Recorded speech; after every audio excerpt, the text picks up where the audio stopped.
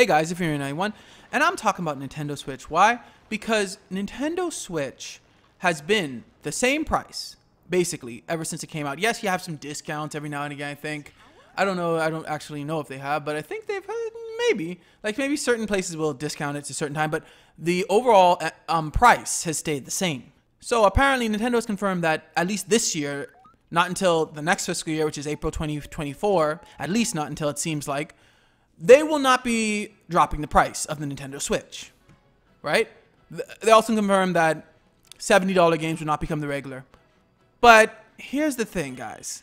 See, Nintendo is, I believe, known for not dropping their prices, especially like on their games, but not really dropping their prices of their systems for, I think, a little longer, usually.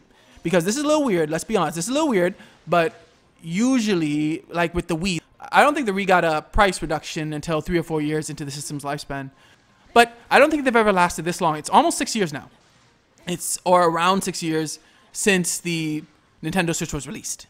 So I really do not think that this is the normal for Nintendo even. Yes, Nintendo, I think, usually waits a little longer, but this isn't like the norm, I believe.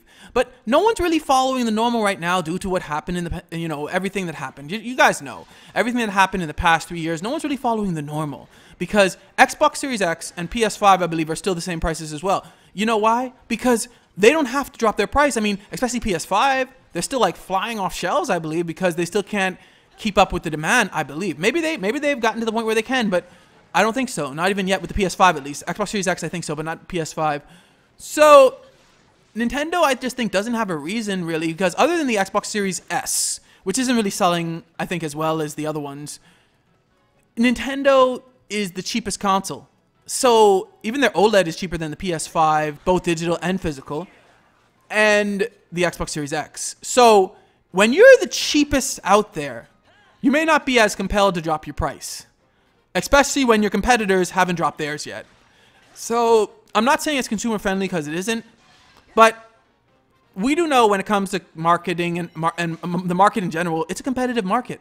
Like, people make changes based on the competition a good amount of times, I believe. So from a business perspective, I guess they just don't feel the need that they have to drop the price yet. I mean, I don't think they've ever held out this long before. I mean, like almost 6 years, but I really just think at this point, they just don't have a need to.